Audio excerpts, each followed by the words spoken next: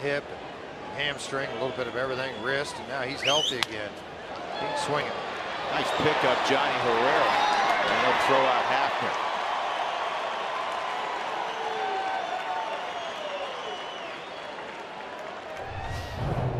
Positioned perfectly. Well, it was just one hop backhand, be able to put some leather to it, knock it down, grab it, throw him out. Got not a whole lot else you got a choice to do right here. Slick grounds, and I mean, when you bring that glove up, it's got to find leather, or typically it's out into the outfield. Pretty good concentration, though. Johnny really kept his